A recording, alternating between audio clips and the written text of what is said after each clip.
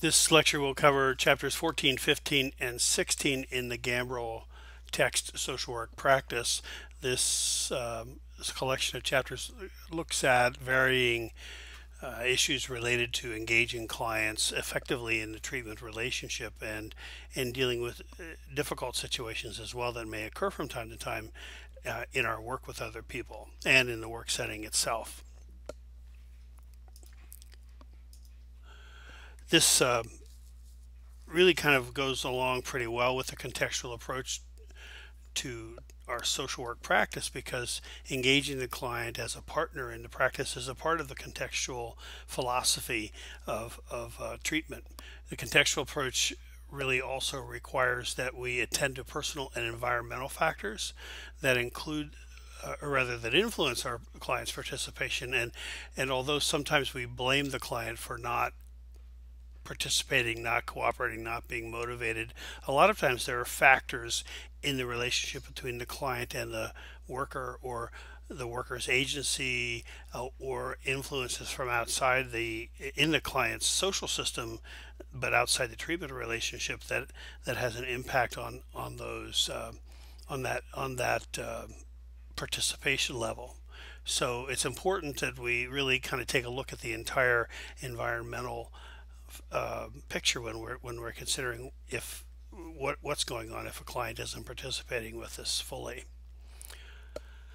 And when the client doesn't participate, we should also be taking this as an occasion to examine what can be done to improve that relationship, and that may mean changing our own approach to how we work with a client, not only in terms of the goals perhaps, and the objectives that we're setting forth for intervention, but also in how we go about interacting, the skills that we use or don't use in interacting with our client. Sometimes all of this also has to do with the agency setting and the type of work that the social worker is doing, for instance, in child protection or in prison settings and things like that, but also even in voluntary settings, settings that are, say, more positive and something that where the client seeks out services. Sometimes it is also a matter of the worker's skills in engaging the client and in communicating effectively that need to be looked at. Non-voluntary clients, as I've said a number of times in our talks during the semester, non-voluntary clients can be brought into the treatment and social work process and become voluntary, become willing participants as well through the use of effective skills in engaging those clients. We already have talked about some of those, some such as solution-focused interventions and those kinds of things that have a very positive way of engaging clients, as well as motivational interviewing skills and those kinds of things that can help to engage a client through helping the client, bringing the client to recognize the discrepancies between the client's thoughts and feelings and the client's actions. So we shouldn't just reach the conclusion that involuntary clients aren't going to participate, or that we have to do some kind of trickery to get them engaged in work, or that we have to pursue unethical goals in order to engage them as well. Those things are simply not necessary, not true. Gambrill talks about there being two different kinds of resistance, and one is the resistance to the process, where the client just really is unwilling to engage in the work that he or she has to do in order to obtain the outcomes, and that could be just an overall resistance to working with social workers in general, or to agreeing to work with individuals in various agencies that maybe you encounter clients with.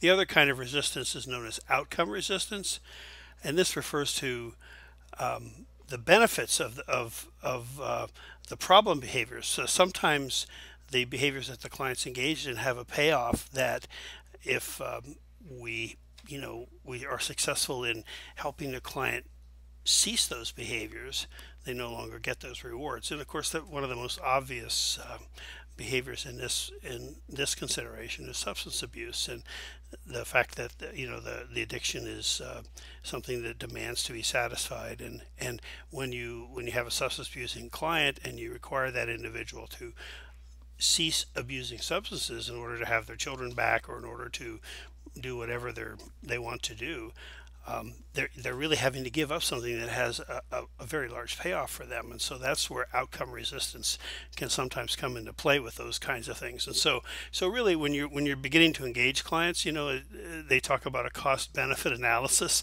what it is that the client is getting through these behaviors, through these through the activities that he or she is doing that's led that person to your doorstep.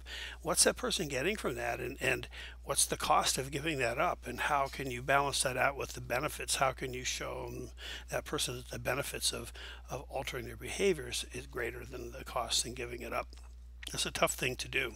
I think about a family that I encountered very early in my career, in fact, in child protection in Central Florida, with a young 22-year-old mother that had 5 children already. She had, I think, one set of twins, but had 4 births from the time that she married this guy when she was, I think, 16 years old, if I remember correctly.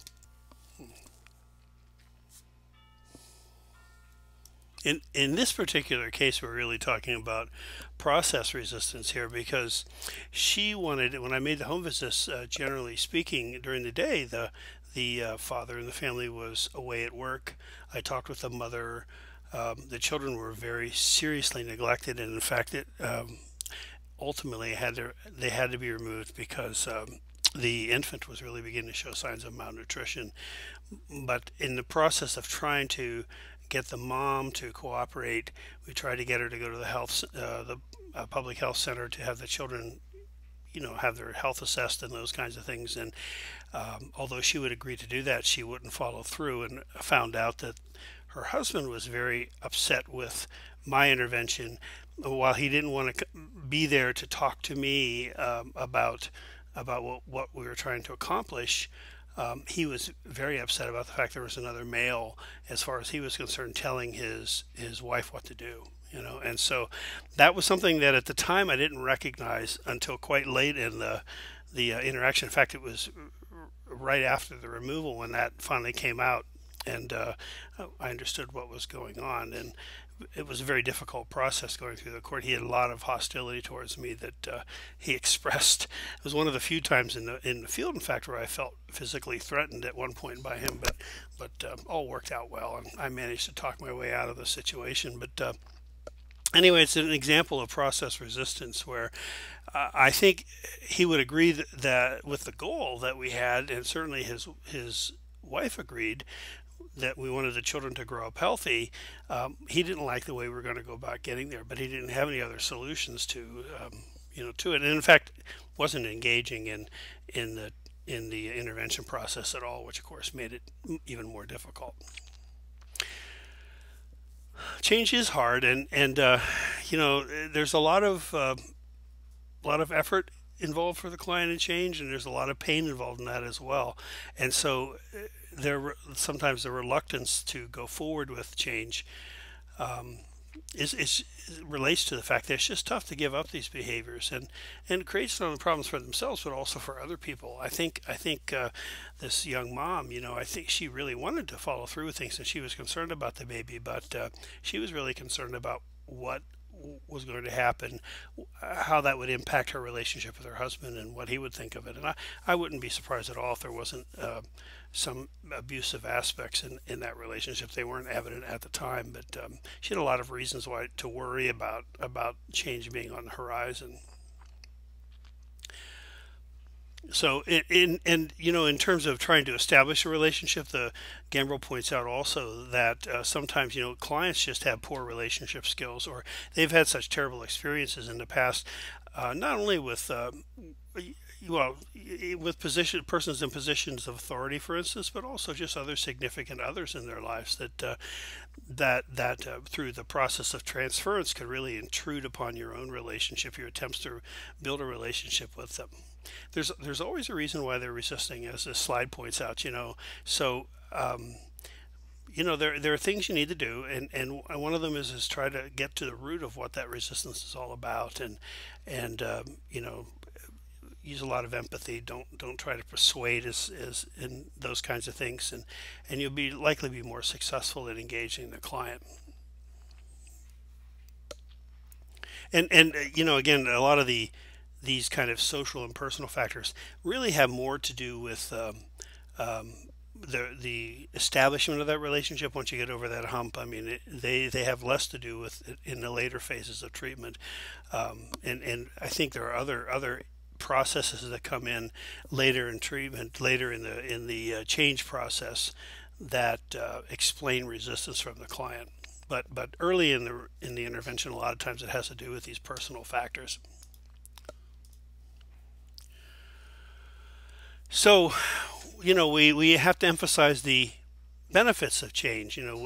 Make the make the benefit worth more than the cost of giving up the problem behaviors. And then when the clients begin to engage in those desired behaviors, of course we support them and heavily praise and support those kinds of behaviors that we want. Um, your skill in encouraging your client to believe that the methods to be used are effective have a lot to do with that, and there are certain factors associated with this. One of them is always focus on outcomes that are important to the client. You're more likely to engage them if they see value in change. Sometimes with people who are reluctant or resistant, look for some concrete things you can do to sort of get your foot in the door with them and convince them that you're here to help. Um, I can another protective services case that I worked again many years ago in Central Florida, and I don't really remember the specific things, but I think there was a mom with four little boys, and we were able to keep these. Well, actually, we did have to remove those children too, but we were able to return them in fairly short order. And in the process of getting the mom involved with us, I helped her get deal with the light company, and I get some kind of basic needs taken care of in her home. And I don't remember specifically what it was anymore, but I know that really dealing with those things that meant something to her in the here and now, I think convinced her that I was here to help, and went a long way to get her working on other issues that she needed to work on, so we could get those boys back with her. And the return was not too long after removal, and as far as I know, that was the last removal that had to happen for that family. It worked out pretty well. Um, what you want to anticipate their hesitation and prepare for it. Um, what's the likelihood of change and what's going to be involved in that. That's something that they're going to be very concerned about. They're going to hesitate about confidentiality and whether or not they can trust you to, enough that they can tell you things that they don't tell other people and be honest with you about certain things. How much time is going to be involved? What are the costs, both monetarily as well as socially, let's say, and in putting forth all that effort. They're going to be hesitant about their beliefs about their behavior and its causes and whether or not they can actually change themselves. They worry about being judged by you. They're hesitant because they see differences between you and themselves as well. So a lot of different kinds of things like this. Class differences is mentioned. That individuals sometimes, if you come from most of us do, I think, from a pretty middle class kind of existence at least, and when we work with families that are in the lower socioeconomic rung and the ladder, a lot of times they do feel very much as though they're being judged because generally society does that. And so your approach to them, one of the things you want to do is to, I think, at some point perhaps you may have to acknowledge that concern, or ask them to talk with you a little bit about what they think about your intervention, and what they assume you believe about them, perhaps. I don't know, but I think that the idea about these class differences is something that needs to be addressed in that relationship also at times, in order to get them engaged with you. Keeping in mind the stages of change that we've talked about in previous lectures, and is an important thing here as well. That you want to take a look at where that individual is in the pre-contemplation, contemplation kind of process, because if you're trying to get them engaged in activities before they're convinced there's even a problem, you're going to have a lot more resistance to things. So design your intervention with their stage of change in mind. Always focus on the client's strengths, and also if there's a coercive nature to the relationship, as there is, like, in some of the things that we do. uh, I think you should talk about that also with them, and acknowledge that it exists, and try to find some ways to de-emphasize the coercive nature of that professional intervention, and engage the client in a cooperative relationship with you if at all possible. Hepworth talks about relationship skills in Gambrill, and we're going to cover that in separately in the lecture in the Hepworth chapters. But Gambrill talks about different things you can do that will increase client participation. So, for instance, be careful about your mannerisms, your style of questions, open-ended versus closed questions, and we're going to talk more about questioning here in a little bit.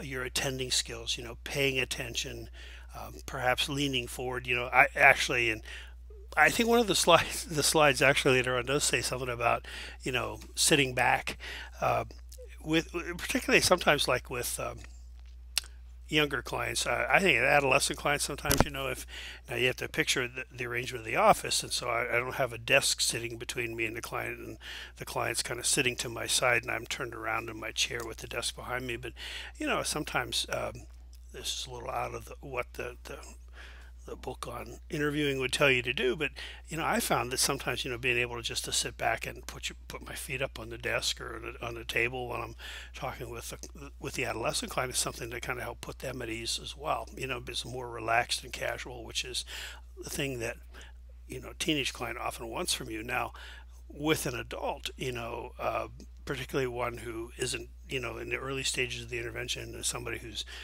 not comfortable with you, or may have some resistance and feel they're being judged, that could communicate very different things to that person. Always watch out for the effects of transference on the relationship with you. If you're finding an awful lot of resistance and rejection for things, there's very possible that there's things that are going on inside the client's reactions to you that relate to other people in their lives, in positions of authority, or older males or older females, or whatever it might be. And so just keep that in mind, and you might probe and explore a little bit around that, without, you don't want to do too many interpretations early on, but for your own good, it might be worth knowing more about what might be happening there. When the client is silent with you, well, first of all, there's nothing wrong with silences, and I think sometimes social workers have more of a problem. Therapists, if you're talking about a therapy relationship, have more of a problem with silence than the client does, and sometimes it's okay to just let silence happen.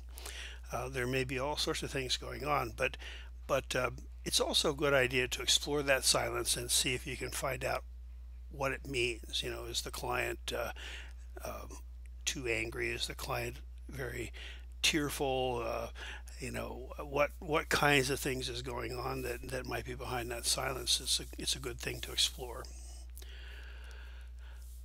Encourage your clients to talk with different kinds of skills that you might use, like active listening, looking for suggestions.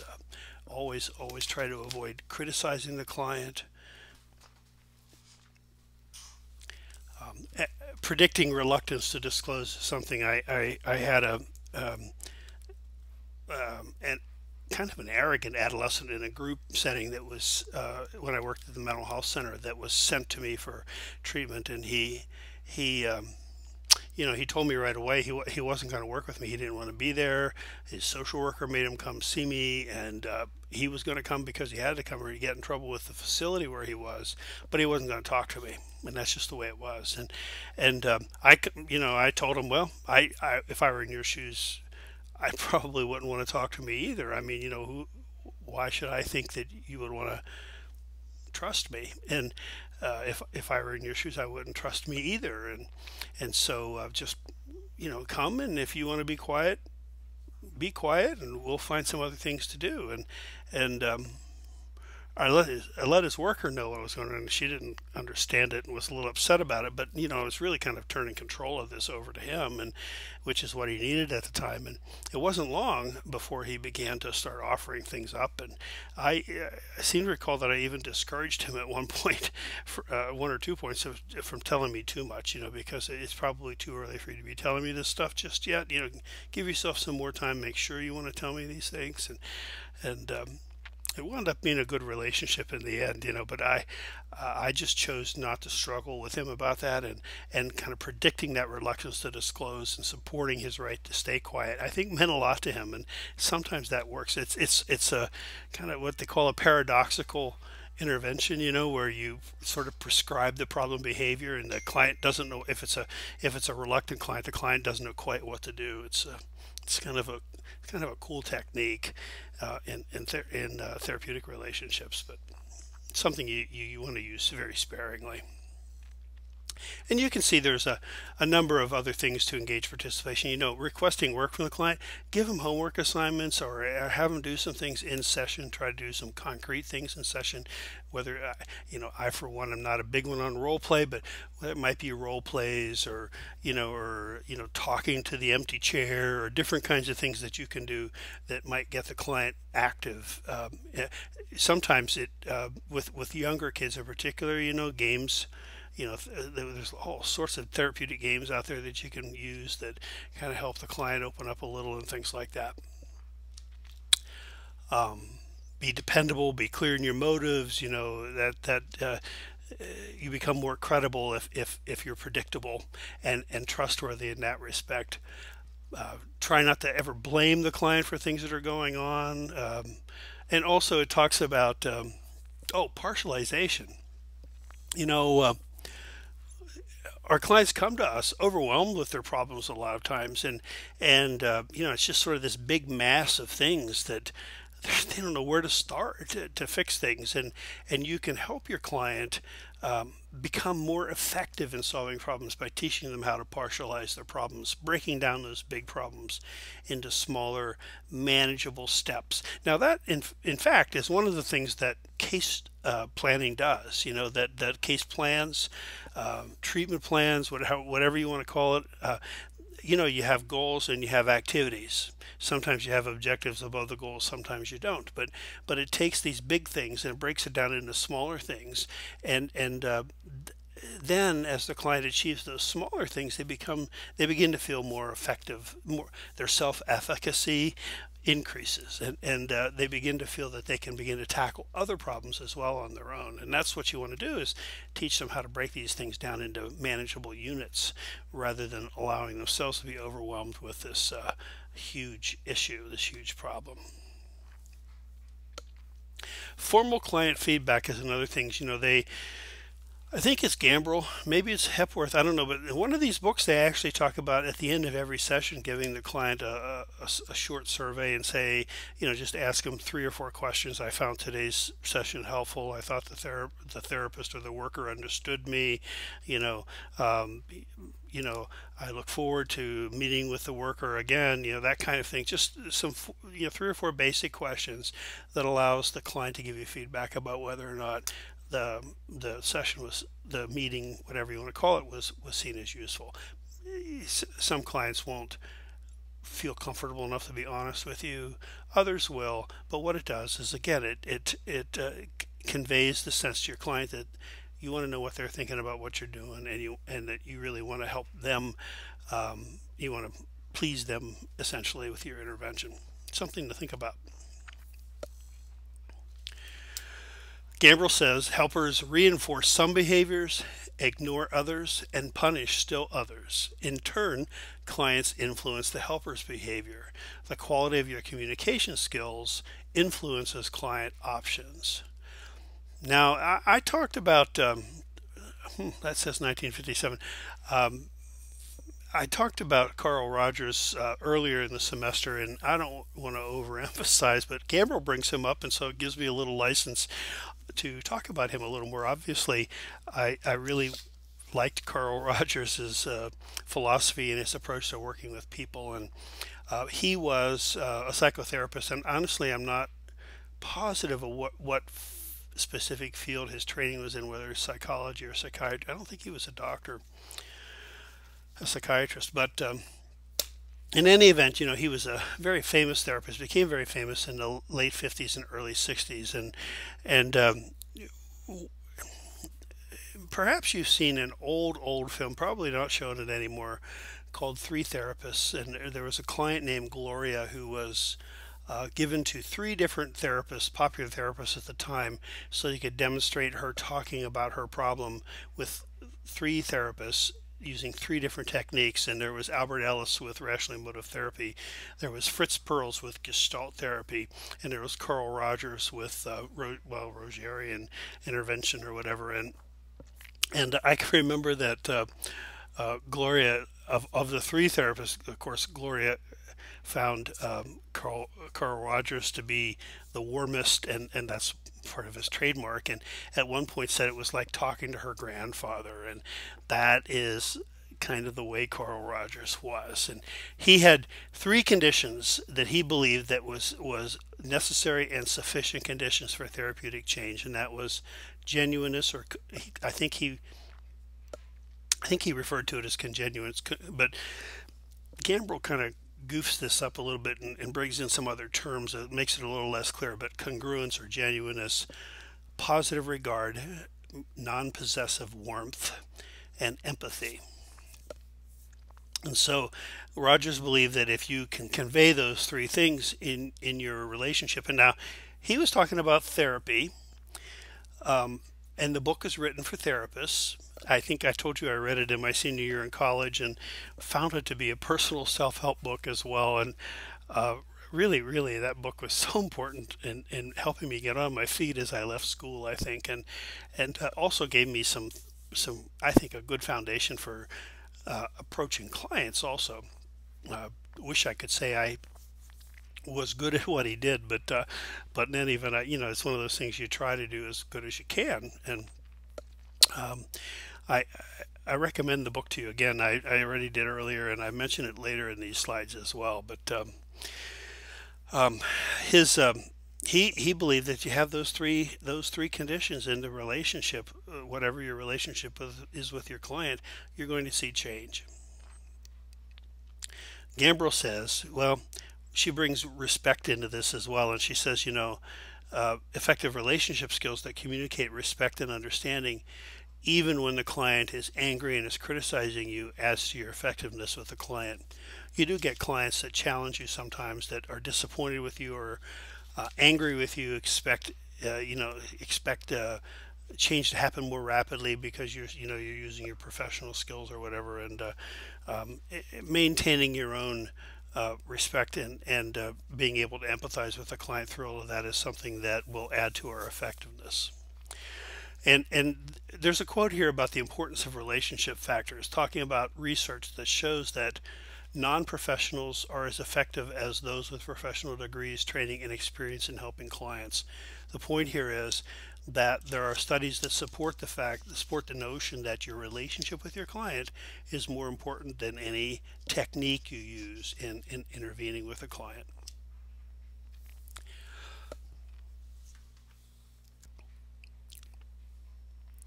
There are other variables that are mentioned here that are said to have a positive impact on outcome. That things like your credibility, empathic understanding, your ability to affirm the client, positive feedback to the client, acknowledging the client's feelings, expressing understanding of the client's position on things, your skill in engaging the client with all of these kinds of things we're talking about, that you maintain your focus on client concerns, even in the face of say, criticism and anger on the part of the client, and your skill in directing the client's attention to his or her feelings in those circumstances. Now, again, the text says about this debate about what's more important, those non-specific factors, and that is the relationship we're talking about, the therapeutic alliance, whatever, and the helping skills that are used and the person of him or himself or herself, blah. Non-specific versus specific interventions, and what is it, the relationship and the person, or is it the intervention, the specific intervention that is used, the type of intervention? And there's a debate about what's more important. There are people that would argue both either side.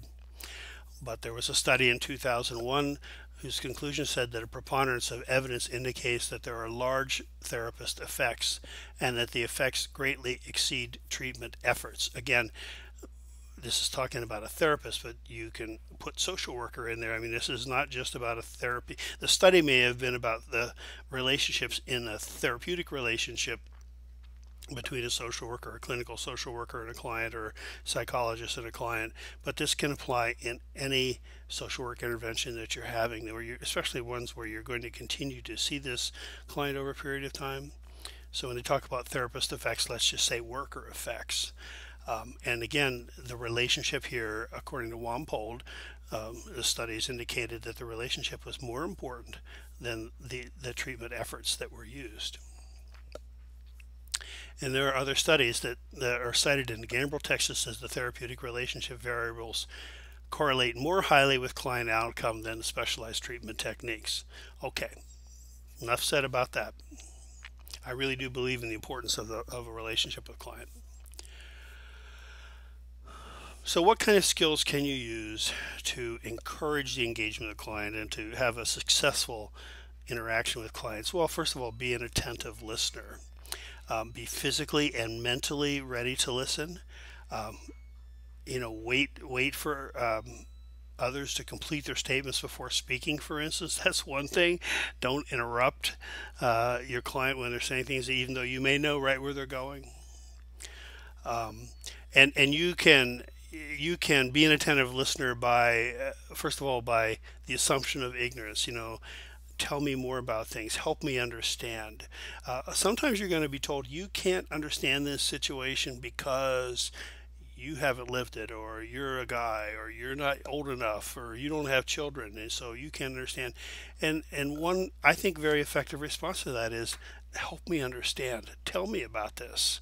If that's true, I can learn about it from you. And there you're making the client the expert, actually, as well as being an ignorant learner, so to speak. Keep in mind that your nonverbals are very important when you listen. Try to avoid giving advice. Generally speaking, now there are situations such as crisis intervention, those kinds of things where you may have to give direct advice, but in general, try to avoid giving advice, because it implies that you know and the client doesn't. It's sort of patronizing to say, I have a solution for you. This is what you need to do. Don't use cliches. Don't patronize. Oh, you'll get over it. Don't worry. Or this too shall pass. That kind of thing. Don't parrot. Parroting is repeating back exactly what the person says to you, and that can be effective sometimes. If you're using active listening skills, to just kind of say the words back so that the client hears it. But if you do that over and over and over again, that becomes pretty irritating. Don't pretend to understand. If you don't understand, make sure that you tell the client that. Interpretation of feelings. The Gambrill says, and Hepworth is going to talk a lot about interpreting things, but Hepworth says, there are times when we use interpretations to help us avoid listening. It's a poor substitute for listening.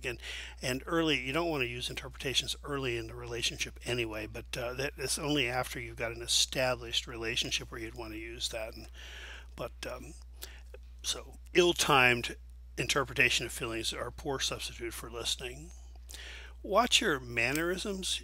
This is one of those things, for instance, speaking of which, I know I say a lot when I'm talking, and it is I wish I had time to go back through all of my lectures and edit all of that stuff out, and I just don't have the opportunity to do that, and I know you have to put up with that, but we all have these kind of little verbal tics, let's say, that we use sometimes. If you're listening to somebody and they're talking to you and want to encourage them to continue talking, you say okay, okay, okay, and that that can get again, anything that you do repeatedly like that becomes very irritating and kind of off-puttish with people, as well as those kinds of behaviors like nodding your head or gesturing with your hands and those kinds of things. Nothing wrong with doing that occasionally, but doing it repeatedly over and over again becomes a kind of a cliche, and I think it turns people off. So Gambrill recommends, and I think other people who know about this process will tell you the same thing, that mixing paraphrasing, which is repeating the content of what the client says, not parroting necessarily, but putting it in your words, repeating the content that the client gives you, intellectually, let's say, the content, mix that with the feelings that may be being expressed, so reflecting feelings. So mixing content, paraphrasing with reflecting feelings might be some of the most effective ways you can respond, mixing the two together. How do you ask questions in a way that can be helpful? Because questions should be directing attention to what you believe is important. And so the questions that you ask really have some import. When you ask questions, generally, the best thing to do is to progress from general questions to the more specific questions, and then maybe on to feelings, so that you go a little deeper than content with those questions. Again, it depends on where you are in the relationship with your client, but I think the thing to take from this is start with the general, move more to specific questions if you have to. In forensic interviewing, for instance, where we're interviewing young child victims of sexual abuse, one of the hallmarks of that is moving from the general to the more specific, because the less specific the question, the less the other side in a court hearing could say you were leading the child to make the statements that the child made. So when you ask general questions, like, then move into more specifics if the child needs help in doing that, then that's the process. You start from general, move to specific. Likewise, asking open-ended questions as much as possible, moving to more close-ended questions, even eventually yes, no questions if you have to. But the more you go into that end, the less you're going to encourage the client to talk, and the less certain it would be if you were in a situation where a lot of your work won't be taking you into court, but if you were in a situation where you were going to court, the more open-ended questions you get, the more content you're going to get that is produced by the client and not something that someone else can say you led them to say. Questions should always be instrumental, that is, that they should contribute to helping the client. There should be a purpose to your question, not just curiosity or general conversation. And there are errors in questioning, leading questions, where questions where you suggest the answer. That's at the end of this list. In fact, it's a bad question, bad way to ask questions. Asking questions at the wrong time, asking too many closed-ended questions. There's a time and a place for closed-ended questions, but don't make it a habit of that's your style of questioning. Keep your questions relevant. They call it question stacking. Don't ask more than one question at a time. That gets very confusing to clients.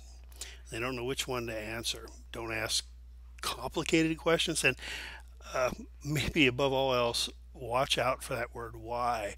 Why did you do this? Why do you think this happened? That implies blame and judgment. And it's a word that we want to try as much as possible to erase from our interviews if we can. Gambrill suggests the use of probes to clarify anything that's ambiguous to you. Could you tell me more about this, or what do you mean by that type of thing? So that it's sort of a general way of pushing forward with trying to get more specific content from a client.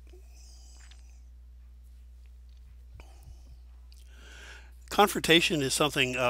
There are people who like to use confrontation with, especially with resistant clients, and I always call it the jackhammer approach. That the idea being that you're just going to bust right through this surface to get to the what's going on underneath, and it doesn't work very well, if at all. And what you do is build up a lot of resistance and resentment if you confront in the wrong way. Now, confrontation can be a positive thing, and as Gambrill points out, we have there are roles that require its use, effective use, and when we don't do that, we really we're undermining our capacity to be successful with clients and to achieve the things we're supposed to achieve. So sometimes confrontation has its place, but confrontation doesn't have to be aggressive.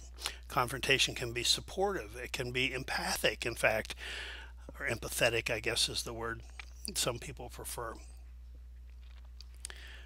Negative feedback decreases risk taking and performance on the part of the client, and so we always have to be cautious, even when confronting, to try to make sure that that confrontation, while you want to be clear with what it is that you're telling the client, you want to put it in a way that they can hear it as much as possible. Remember, it's a basic communication, and a lot of this stuff in these chapters are basic communication tenets. One of the basic communications is that the speaker has to be responsible to bring his or her meaning across effectively to the listener. If the listener doesn't understand the speaker, if the listener is walled off because the listener is feeling like they have to defend themselves so they're not hearing what's being said, that's the speaker's doing, not the listener's doing. And so take responsibility for what you're communicating to the other person, and always try to be sure that you're saying it in a way that that person can hear it. If you're confronting too heavily, using ill-timed confrontations, too aggressive with it, whatever it might be, you're gonna generate a lot of defensive reactions. So try to be firm and supportive at the same time, and consider the client's readiness when you go to confront some resistance or some contradiction between the client's, like in motivational interviewing, between the client's thoughts and behaviors, between the client's thoughts and behaviors, period, is what I mean. And again, with interpretations, avoid their overuse. Don't interpret too early and too quickly, because it really can imply that you're the person that understands what's really going on. And if particularly if you're in a spot, if you're put yourself in the client's position, and you have somebody kind of guessing what's going on inside it, even if you're hitting it right, if you're not ready to really kind of share these things that are going on underneath, you're not sure of this, it's going to really make that person more reluctant to talk with you, and more resistant. So you don't want to do that too early. Self-disclosure is another thing to consider. When do we talk about ourselves? And Gambrill kind of goes through this without really talking about boundaries a whole lot, and I think that the discussion of boundaries is something that's very important when we think about self-disclosure, because it's very possible, as you begin to disclose pieces of yourself, that the relationship you have with your client changes in a way. Now, that doesn't have to be bad necessarily, but it's just very important for you to keep a grip on what you're disclosing and why it's being disclosed. Sometimes you disclose because the client asks you questions about yourself. And there are a lot of people who believe, well, some people at least, who believe that, well, you shouldn't really answer those questions until you know why the client's asking you the question, what the meaning is of that. Personally, I've found, I have found in that discussion that sometimes just responding honestly is the thing that they need from you, and it doesn't really matter why they're asking, as long as you know where your boundaries are. And sometimes there are things that you're not going to respond to, and if you can't respond to those, if you're declining to self-disclose, as the slide says, don't be nasty about it, don't be brusque, don't throw the questions back in some kind of condescending manner or whatever. Just tell them that those are things that really you're not ready. You don't think it's appropriate to discuss with them, or it's not important to their process, whatever it might be. Um, Teenagers are particularly good at asking a lot of personal questions.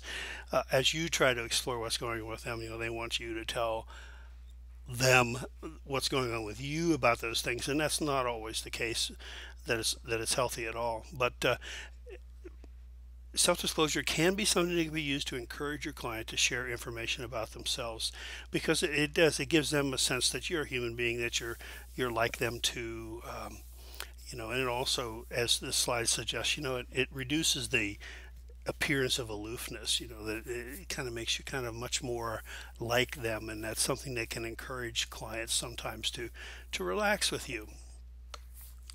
It's also very good at normalizing client concerns, that when certain issues are going on and they have certain feelings, to be able to relate a little bit about how you've had similar experiences that have had similar feelings. It kind of helps normalize things for them. But too much disclosure can create embarrassment, or actually can kind of put the client in a position where they feel like they have to disclose when they don't want to. Um, but too much disclosure, I think I said too little. Too much disclosure can create that embarrassment, and too little disclosure really kind of I think keeps the client at arm's length, which perhaps sometimes that's appropriate, but a lot of times it's not. Remember, though, that the purpose of self-disclosure is that it aids in the achievement of the client's goals. It has nothing to do with you. It's not about you. It's not about you making a connection with another person or anything like that. And that's another danger in self-disclosure. Must be kept connected to their service goals, and always keeping boundaries in mind. And also cultural differences should always be considered, because self-disclosure is not something that's appropriate in some cultures.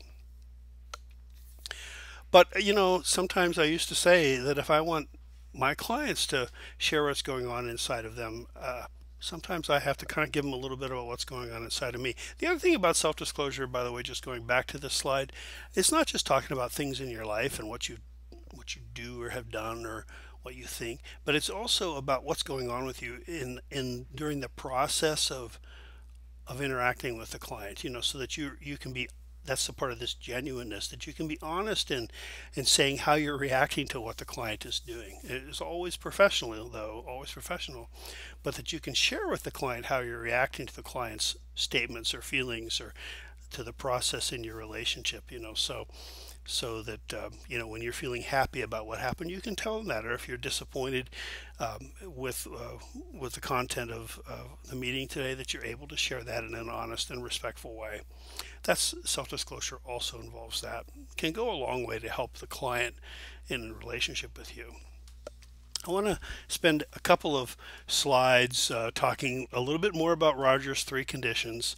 I think actually Gambrill goes into it more, if I remember correctly.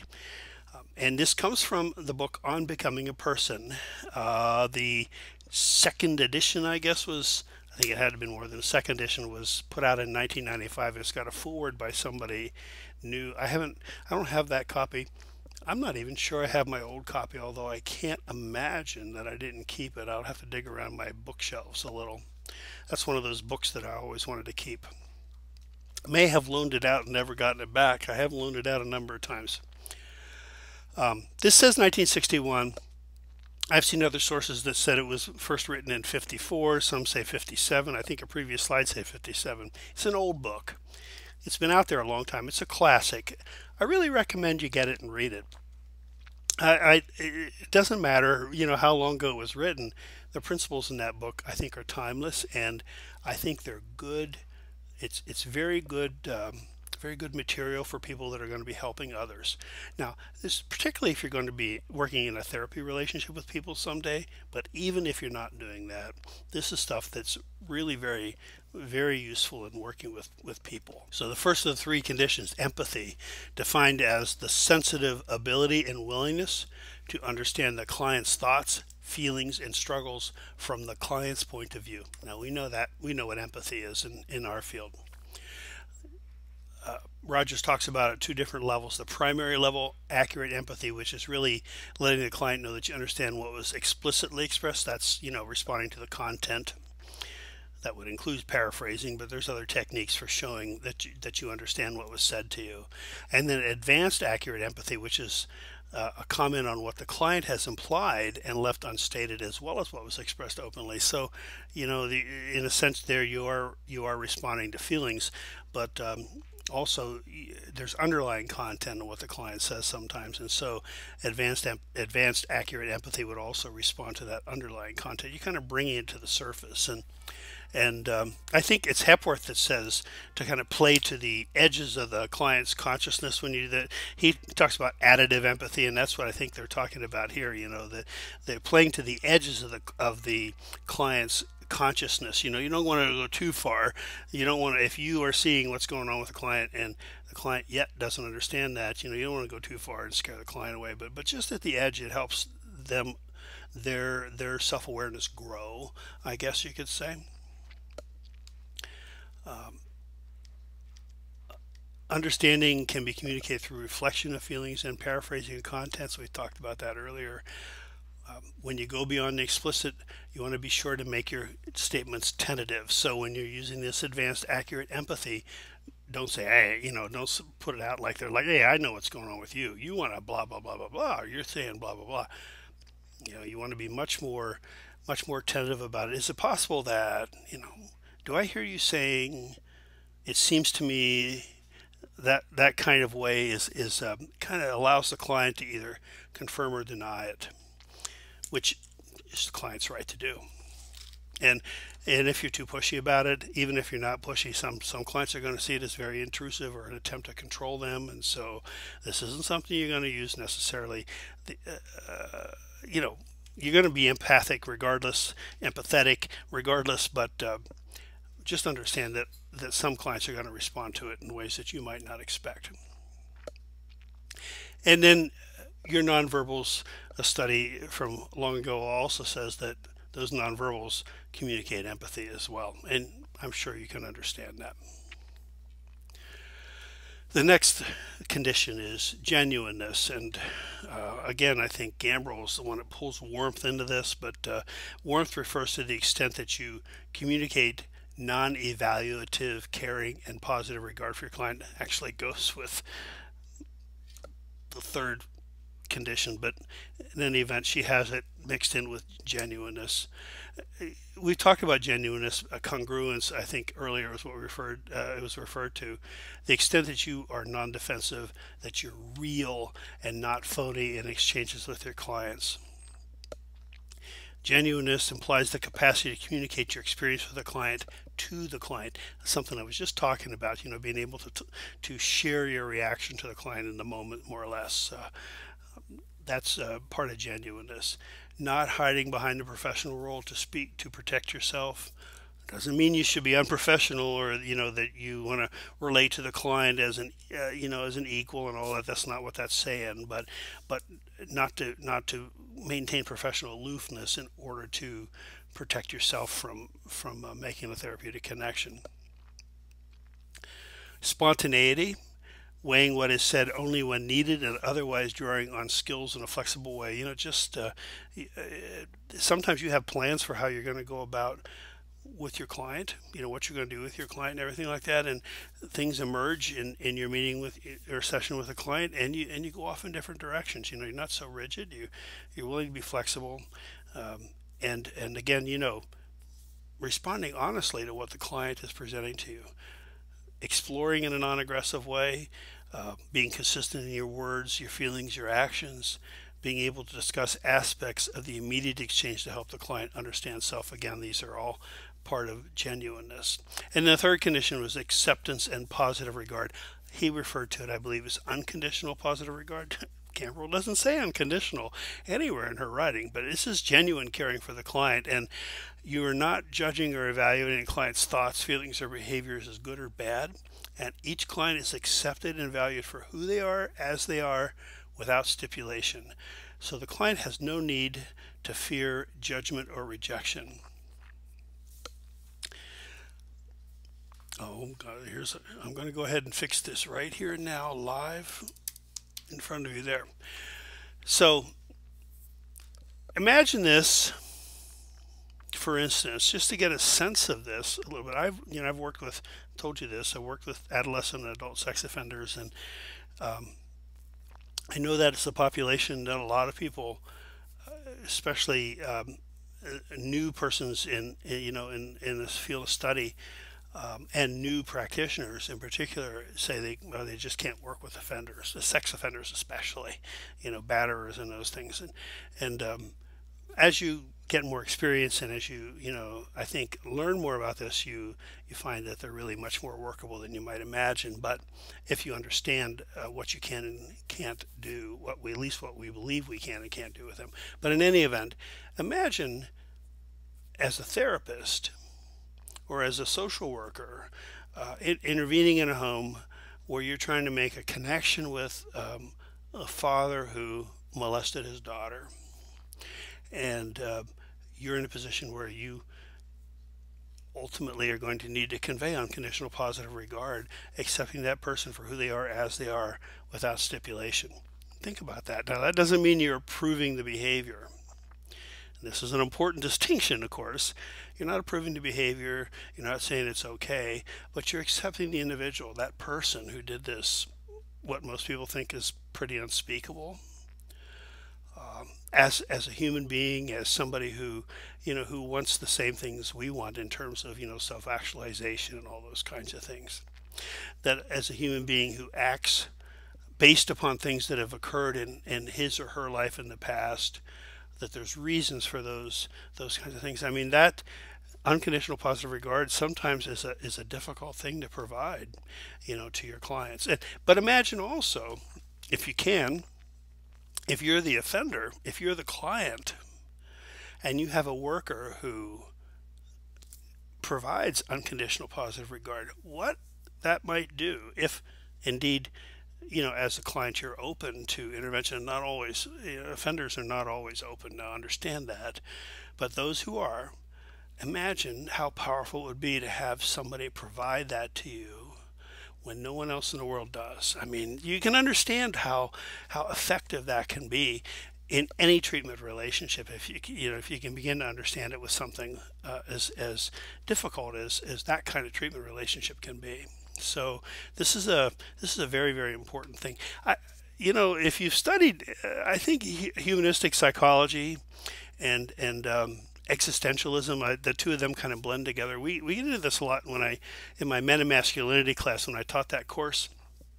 That we're raised to be a certain way, and by our parents. Males are supposed to be are socialized to be traditional masculine things in most homes, and females traditional female things, and we're supposed to be religious, and we're supposed to be this, we're supposed to be that.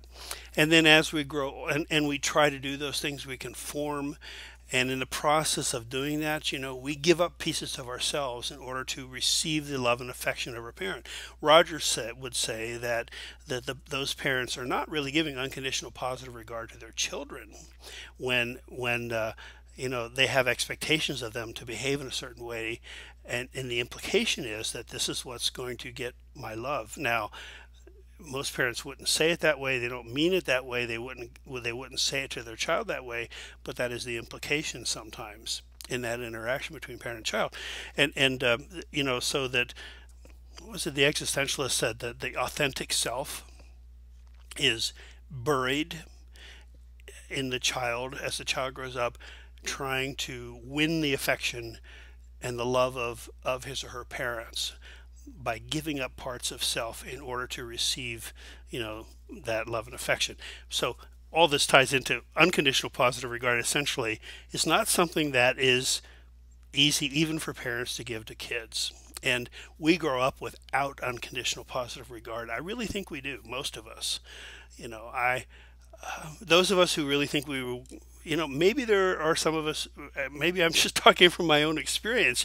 My parents loved me, but I also knew there were certain things that was expected of me, and they would be very disappointed with me if I, didn't do X, Y, and Z. And as I grew up, and even as an adult, My brothers are the same way. We just had a week of family reunion here, and I can still feel, as the youngest in that family, I can still feel those expectations sometimes of my older brothers as though I was still a 10-year-old, and that's partly my own issue, but we don't receive unconditional positive regard from most of the people in our lives. And so, if you can provide that in a therapeutic relationship, whether you're in therapy or out in the field on a home visit or talking to somebody in a prison cell, if you can provide that, just imagine how powerful that is. Okay, I don't mean to spend too much time in this, but I, I just think this is probably one of the keys is to establishing a positive working relationship with individual. It supports the client and the client's beliefs in themselves, and certainly encourages engagement. Moving on, I digress. There's the last. This is, I think, we're getting into the chapter 16 here. The material from chapter 16. No, I'm not. We're still in 15 actually. Other considerations in helping skills. First of all, are verbal behaviors, things to keep in mind. Of course, we always consider cultural differences with verbal behaviors, but kinds of things that sometimes, if you have you ever heard Father Michael Alexa talk about cross-cultural communication, he gives a beautiful assessment of the kinds of verbal behaviors and why it is that Caucasian social workers going into native villages sometimes, and teachers, Caucasian teachers in native villages, often communicate the wrong things to native children just by things like their tone of voice and how quickly they talk and those kinds of things, because of cultural norms, and that the Caucasian teachers don't understand, don't know those norms, and sometimes communicate things they don't want to communicate with their tone and their pitch and their loudness and those kinds of things. If you ever get a chance to, I don't even know if those lectures are still out there. It was done, a series of lectures done at the University of Alaska Southeast in the 1990s, and I had tapes of them at one time, but it's one of those things when I don't have a VCR anymore. Nobody, I mean, who has VCRs? Not many of us. And when I moved from Alaska, I tossed all my tapes, and I wished I had kept them. But it's called Communicating Across Cultures. It was a series of 4 lectures, just brilliant lectures. But these verbal behaviors are something that are very important to keep in mind. And they have an impact on how we communicate. Also, the speech oddities, and again, that goes back to my you knows, and occasionally I know I do the I've there's that again. I've heard some very disconcerting kind of oddities in people's speech patterns when they talk sometimes, that just really makes it so hard to listen to them, using a lot of those filler words like and okay and all that type of thing. Repetitions, mispronunciations, stammers, those types of things sometimes are errors in communication. Now, none of us are perfect, and we're not linguists, and so we're going to have a lot of imperfections in our approach with clients, but we just need to be aware that these things do have an impact sometimes. And watching a videotape of myself one time in a training session, it was pointed out to me that I had a tendency to push my glasses up on my nose a lot when I was talking to somebody, probably because, the stress of the situation, being taped when I was videotaping somebody, caused me to, perspire a little. My glasses kept slipping down my nose maybe. So that's something that can be really troublesome to people, to see you keep pushing your glasses up. So I learned to try to manage that some. Nonverbal behaviors reflect status differences sometimes, and it's something to keep in mind. Like they mentioned about gender socialization patterns and how we judge each other based on certain things that maybe don't really go with our gender. And traditional socialization patterns, he mentions females. The females are going to smile more, they're more polite, they're more accommodating, can be seen as a sign of weakness, but that isn't those patterns aren't true in all cultures. And so when we see individuals from other cultures that don't feel the kinds of things that, if we're Caucasian and we're used to, then that communicates things to us that probably are not valid. You want to make sure your verbal and nonverbal behaviors are congruent as much as possible. Watch your facial expressions. Keeping cultural conditions in mind, and the gaze avoidance. Whether you make eye contact with a person. Residential program that I had a lot of interaction with, one of the things that they required of their children was that the kids make eye contact with the person when they're being corrected, because that communicates that they're listening and it communicates respect. But for Alaskan, and there were a lot of Alaska Natives there, it really making eye contact was the precise opposite. In at least in the cultures that we were interacting with in Kenai, eye contact was a sign of direct eye contact was a sign of disrespect. In fact, in our culture, we think that it adds emphasis to our speech, and that it shows that people are listening to us. But it doesn't mean that, say, in other cultures. Posture and position, proximity, that is certainly something that, that sort of that personal bubble is bigger or larger depending upon the nature of the relationship you have.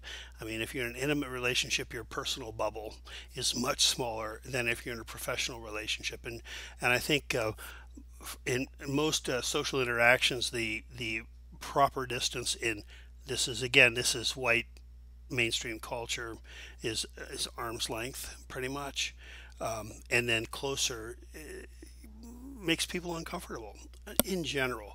Now, like I said, other cultures see that very differently. Gestures, every culture has its own kind of gestures and things, and sometimes what gestures mean in our culture isn't the same as what it means in other cultures.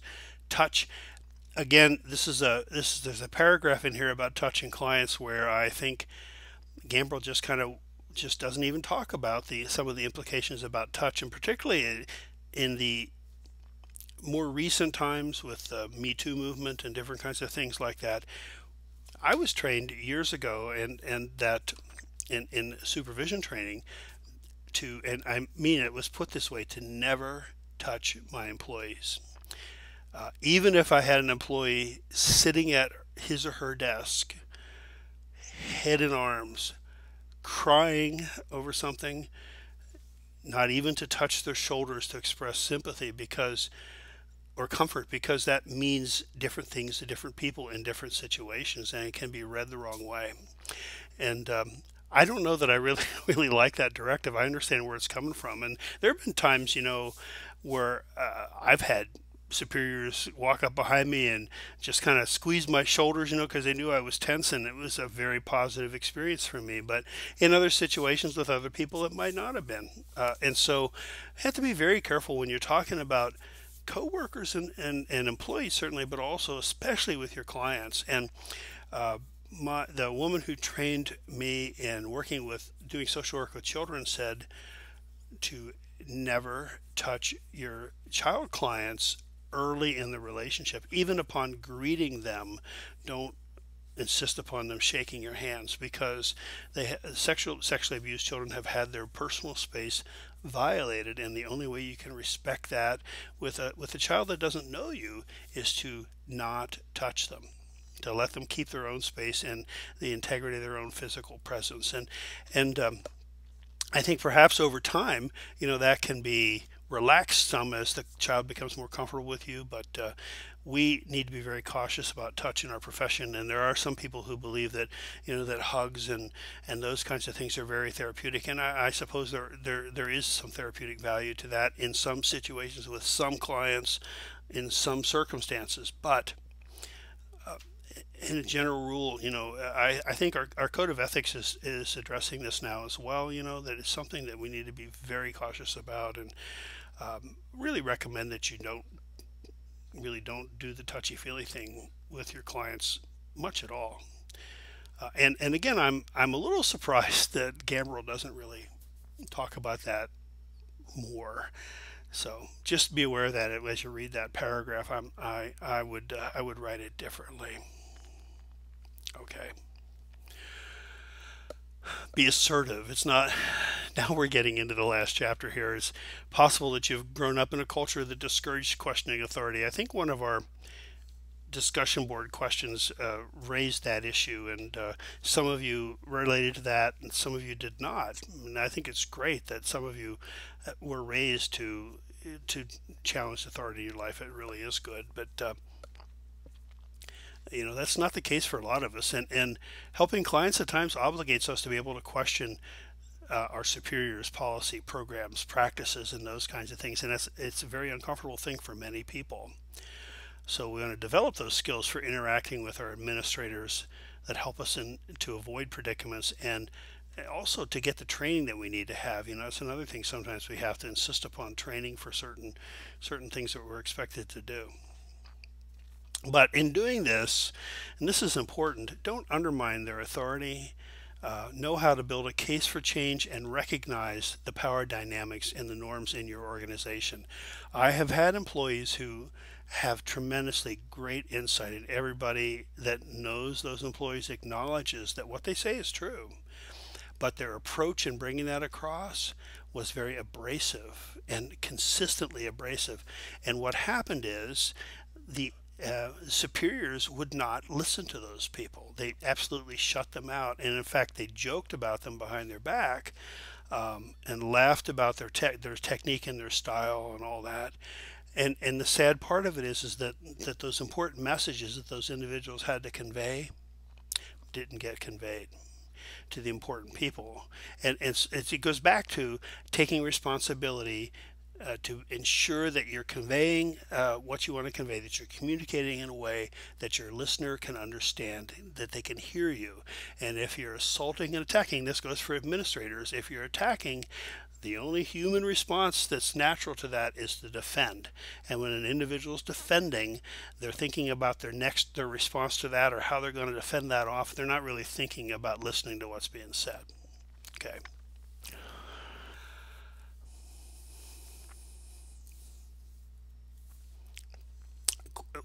When you have questions, when you want to raise questions or disagree, there's some ways to go about that in healthy fashion. First of all, be sure you understand the problem before you criticize it. And again, if your style of expression doesn't offend others, they're going to listen to you. They're more likely to listen to you.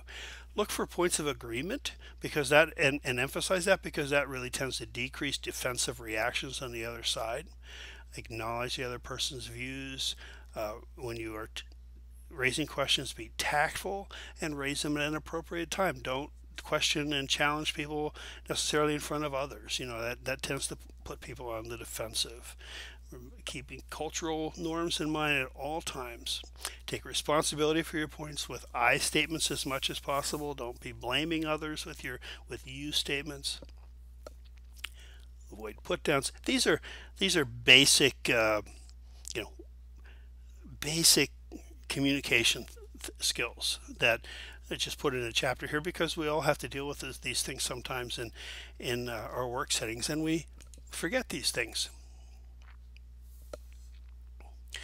When you're getting criticized by others, it can be difficult. This can be your coworkers in a case staffing. It could be your superior or supervisor during your supervision sessions. It could be a member of the public criticizing what you've done. It might be your client confronting you about something. Recognize that sometimes criticism may come across as an honest attempt at problem solving, but also might look like somebody's just blowing off steam or teasing you.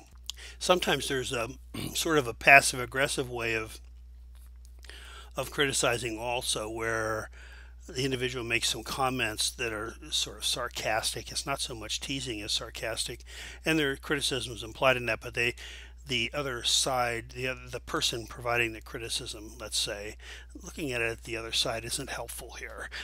The other person who's generating the criticism is not taking responsibility for what they're trying to say, so they disguise it. I think we all know about that.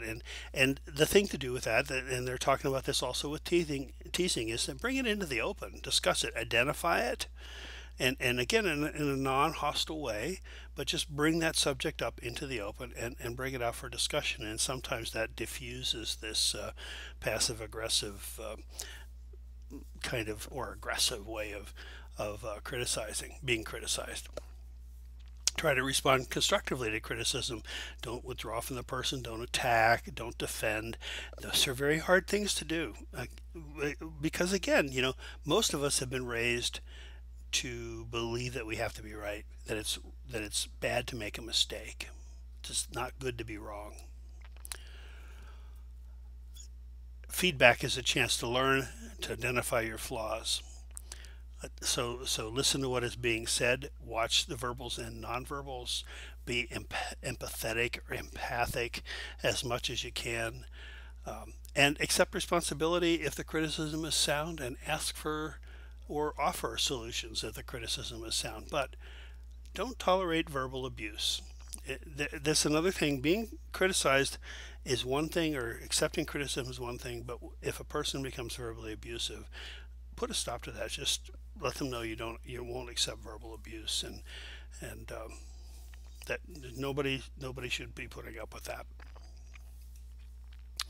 If you have to make requests of others, sometimes those other people can see it as criticism, so be conscious of that. And there's some techniques that are mentioned in this chapter that will help you make those requests in ways that other people can hear them and respond to them. For one thing, if somebody's doing something that is troubling, disturbing you or disturbing other people in the relationship you're observing or whatever it might be, don't assume that people understand it, because a lot of times they don't know that. And so you can kind of take this as an opportunity of consciousness raising or educating perhaps with that individual. And the other thing with making requests is, get away from this concept of winning, and lead towards reaching a mutually acceptable solution by considering the other person's views as well. It isn't that you have to come out on top when you make a request, it's that you want to change behaviors. Don't spring these requests. If it's something that's going to be significant, don't just spring it on somebody. Let them know that there's an issue you want to talk about, and decide when you're going to talk about it and where. It's good to give individuals an opportunity to kind of think things over a little bit. Don't kill them with too many things. Limit it to one or two areas. Use I statements, not you statements. You statements are blaming. So try to keep you out of your statements altogether. And here's a couple formats for that. No shoulds, oughts, those kinds of things. Don't be judgmental. Make your request in a manner that matches the message. The one program we used to use in parent education said don't undershoot. If you're upset with something, be sure that you say that you're upset. Again, not in a way that threatens or assaults the other person, but let them know that you're upset about something, you're angry about something. Don't just say it troubles me a little bit.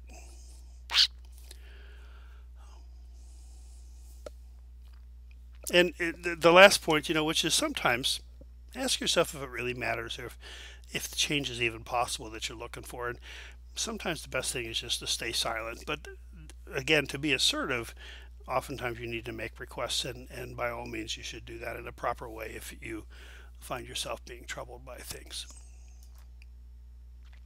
We're almost done here.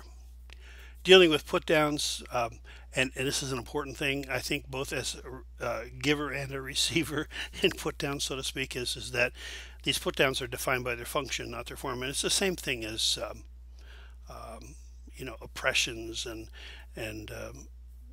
that kind of thing. It really, how it impacts the individual is what's most important. It isn't what you intend.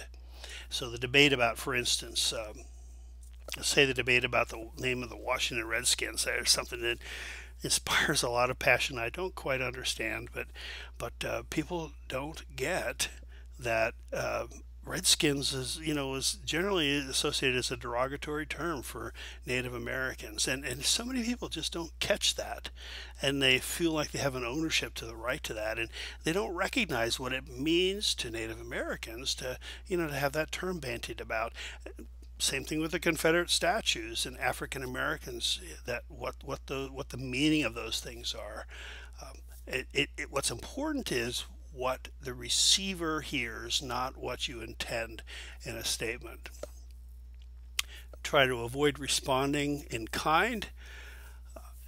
And if you hear somebody, put down of a group, let's say, or of an individual because of their participation in a group, make sure that they understand you don't accept stereotypes.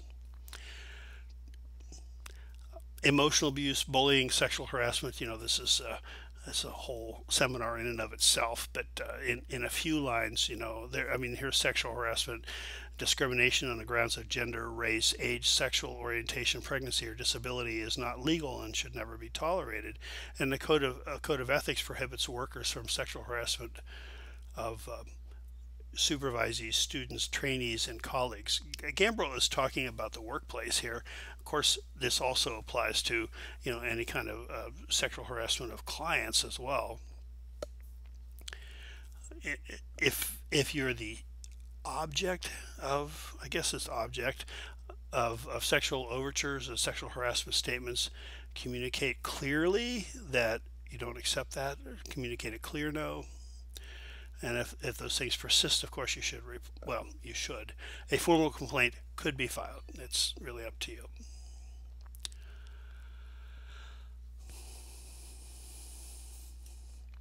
Finally, a couple closing thoughts. For one thing, I want to drop to the bottom thing first with safety. In field, it's an issue in field settings. I did a training once or twice when before the training academy was established on safety in home visits, and I have that material somewhere. I just don't know where it is, but there were some very concrete things you can do on home visits.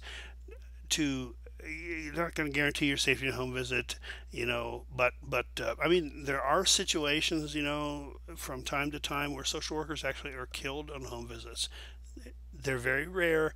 I don't want that to scare you away from the work, but safety in home visits is something that's something we really need to pay attention to, and so some of the things they suggest is keep your shoes on in the house. Be aware of where the door is and try to be between the door and your client if at all possible. If you think there's a possibility of danger, some basic kinds of things like that.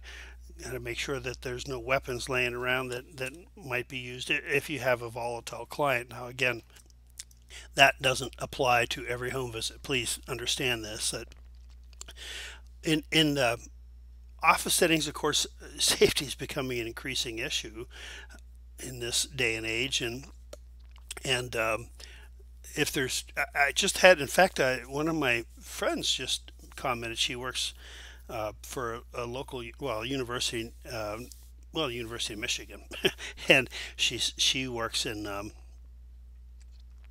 some sort of student services capacity. I'm not sure exactly what she does, but her students aren't always happy with what she has to do, and in her office, and so they had workplace safety training, being shown, for instance, what you can use as weapons if you need to, and how to respond if somebody becomes aggressive, and those kinds of things.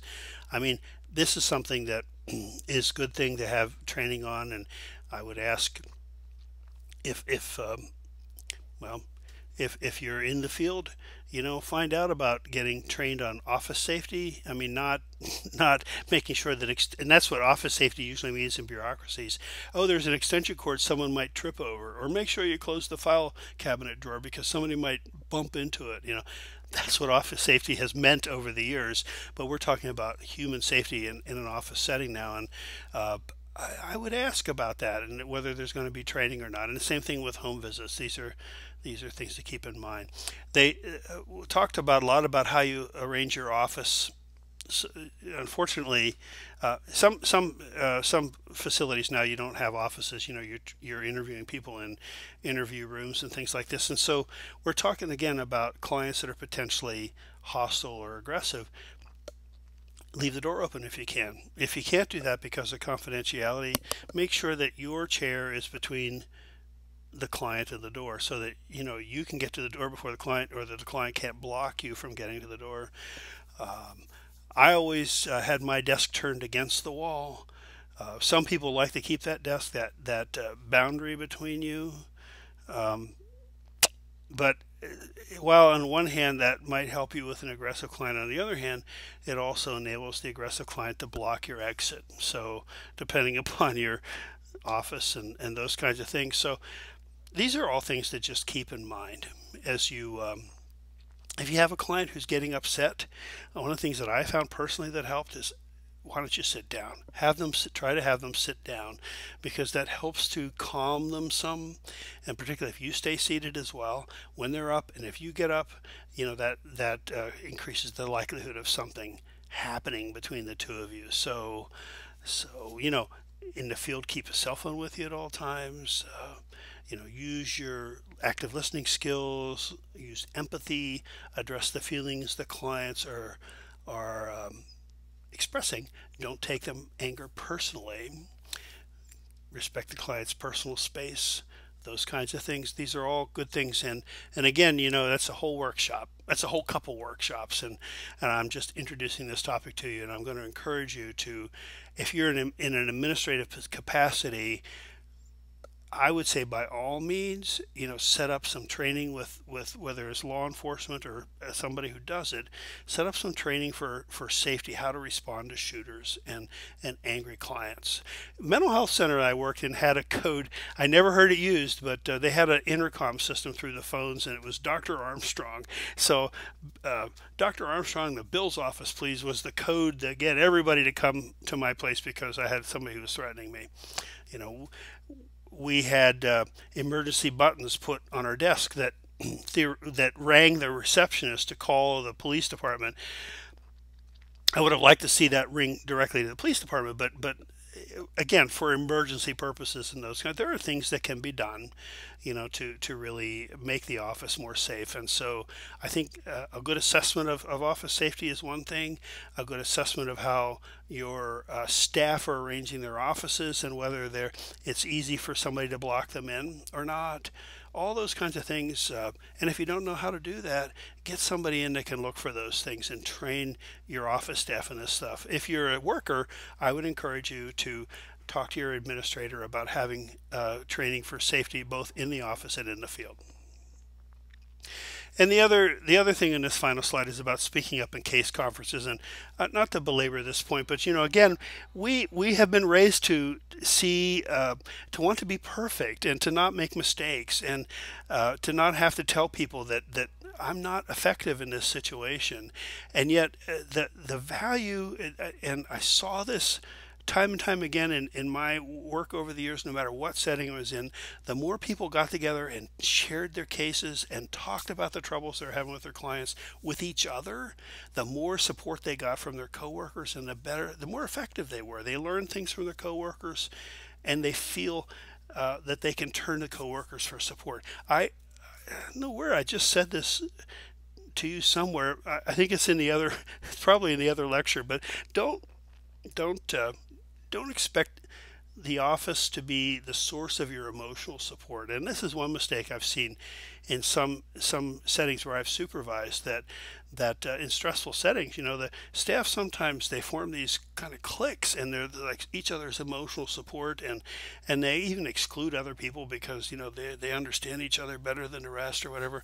But the office is not the place for you to get your emotional support. You have family, you have friends, you have I don't know, if you go to church, maybe your church community or your social group, your whatever it is, wherever you get your emotional support, you shouldn't expect that to be from your supervisor and your coworkers. That doesn't mean that your supervisor, your coworkers aren't interested in you, or that you shouldn't share personal things with them, because you should. You should connect as human beings, but don't require that to be the support for you, your support system, because that's not the right place. You're there to achieve some things first and foremost, but you can provide each other with professional support through sharing of cases and talking over things and being honest with each other in case conferences, and be willing to listen to what people say about it. So, okay, that's enough of that. I got it down off my soapbox now. We all make mistakes. And if you think that we shouldn't make mistakes, it's going to get in the way of you raising questions that you need to raise to benefit your client. So keep that in mind.